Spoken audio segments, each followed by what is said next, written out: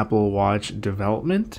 In this lesson, we're going to be covering how to deal with text input from the user, specifically with dictation. So if the user says something, we can capture what they say and we can put it in our app. So we're going to start by adding a button and a label to our app. So let's find a button, let's drag it on in, and let's change the text on it to tap me, and let's go in the same menu and find a label. Let's drag this on in, and we can expand this. From here, we're going to go back to our interface controller Swift file, and we're going to create an action for the button and an outlet for the label. So let's create an outlet for my label. It'll be of type label, and let's create an action called button tapped. And what's gonna happen is once we tap this button, we should be presented with a way to enter text, and once we're done entering it, in this case speaking the text, dictating it, our label should show whatever we've entered. So let's go back to our interface builder and connect our outlet in action. So our label goes to our label, our button tapped goes to our button. In our Swift file, we are going to be using a nifty feature that's built into the Apple Watch called a text input controller, and that gives us options to let the user input text via their mic on the watch, emojis, animated emojis, etc. And to utilize it, it's pretty simple. We're going to basically do self.present input text input, text input. And suggestions, we're not going to add any suggestions. This is if you want to pre-fill some things where they can just tap in, enter in like a quick reply. The allowed input modes are going to be, let's just do allow emoji. And completion, this is where we're going to get our actual results. We're going to first make sure we actually got a result and the user didn't hit done without entering anything, in this case speaking anything. So we're going to say guard let results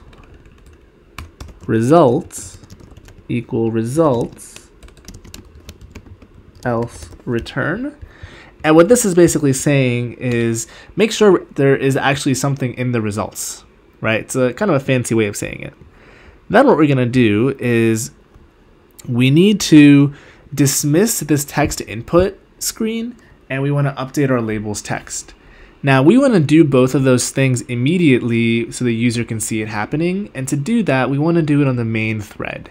If you're not familiar with threading, that's totally fine. I can make another lesson explaining it. Please feel free to put comments below or kind of just do a quick Google search of what that is. It's not really relevant to the beginner series, but stick with me here and we'll get this done. So we're going to do operation queue dot main, and we're going to do add operation, and the two things we want to do is we want to dismiss this text input controller, and the other thing we want to do is we want to say my label, we want to set its text, and we want the text to be the results and the first thing in the result as a string. And that about does it. Once we run our app, we'll see that we can input text via dictation, and from there it will update in our label. So let's run our app on our watch really fast and give it a second to load. And we'll see we have a label here and our button. We're going to tap our button, which presents this nice controller where we can pick if we want to enter an emoji or use the mic to say something. So let's hit the mic and it'll start picking up what we are saying. We'll hit done. And we'll see that it has updated our label. Now our label is not big enough, so it has cut off the end of our text because it's long, but in essence, you get the main theme of the lesson. So let's just recap super fast. So what we've done here is we've created an outlet for the label so we can set its text via code. We have created an action and hooked it up to our button. In our action, we present this text input controller. We say there's no suggestions. We allow emoji input. And once it's completed, we get results in this block. We make sure that the results isn't empty. If it is empty, it just returns out of here and never tries to go down here. Then we want immediate feedback, so we add an operation to this main thing. We dismiss this text input, and after that we update the label's text via the first thing in results, and we want to make sure it's a string.